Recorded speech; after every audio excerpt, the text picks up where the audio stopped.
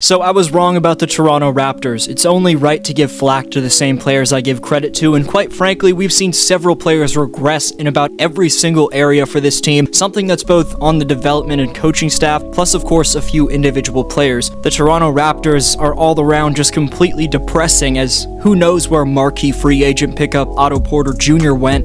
But from the failed leadership of self-perceived $200 million man Fred VanVleet to the blatant failure from the overconfident head coach Nick Nurse, who's in over his head in about every way possible, failing to play his young guys through their mistakes, is terrible with his rotations, can't manage a locker room, and can't internally develop his players like previous head coach Dwayne Casey could, not to mention the seemingly complacent front office led by Masai Ujiri and Bobby Webster, who've had their hands in their lap since winning a title. This once seeming to be flawless Raptor organization is suddenly in deep trouble.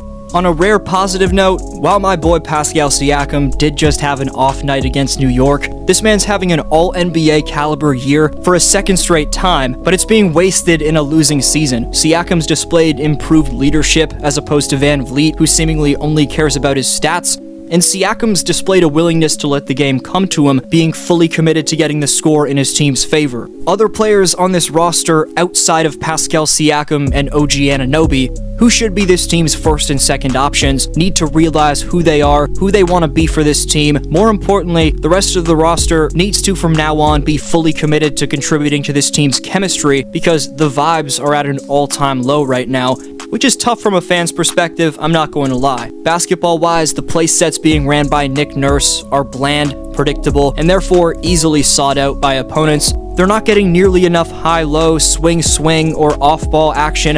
Also, it seems that guys don't know their roles, which makes things the toughest. As a fan of this team, I haven't been to a Raptor game in about a month now, as being around this roster, I'm not going to lie, just isn't something I'm willing to spend money on, as there's other flat-out better basketball to watch that doesn't cost me the prices that MLSE charges. Bobby, Masai, and Nick better start coming together and getting their priorities straight, and if those are centered around scooting back for Scoot or storing up the drama for Wembanyama, then so be it. But right now, something's gotta give, because this mess isn't going to cut it.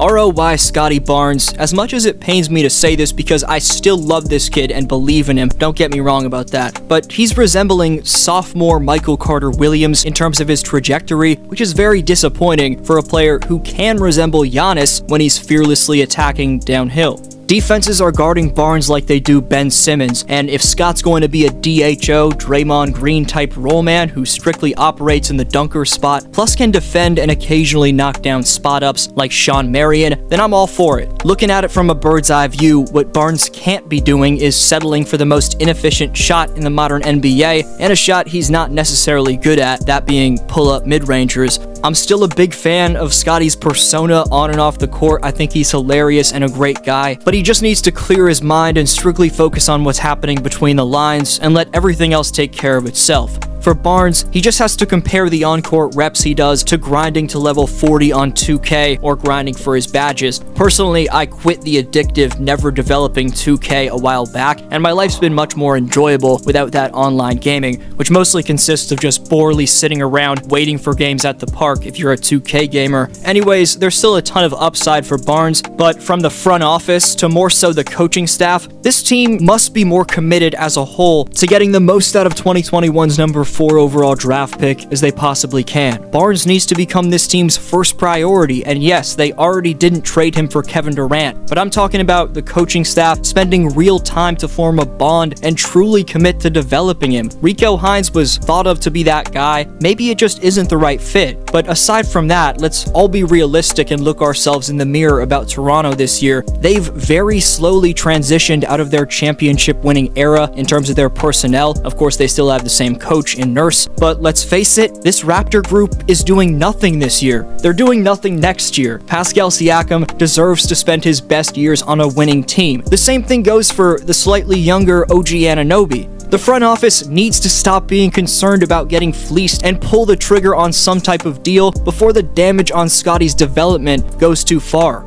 Nick Nurse was hired for his game planning. Of course, the box and one was crucial on Steph in the finals, and the chess match with Brad Stevens the next year in the conference semis, but Nick's strength has never been connecting a locker room like he's prime Phil Jackson or something. If you're not going to have the greatest relationship with all your players, or even make the right substitutions in terms of overplaying the starters an extreme amount, what they brought you here for in your game planning at least has to be decent. That's been the opposite of the case with Nurse, who constantly looks to shut down individual players as opposed to looking at the bigger picture and just trying to win the game in general. This means having his starters expend even more energy than they already are by over-helping and heavy blitzing in scenarios that don't see put, leading to wide-open three-pointers one after the other. Regarding the bad rotations, proof of that is the fact that the organization just signed a potentially solid three-point shooting rookie free agent, Joe Wieskamp, but every Raptor fan already knows that he's just going to sit on the bench for 10 days before being waived because Nick's not going to play him.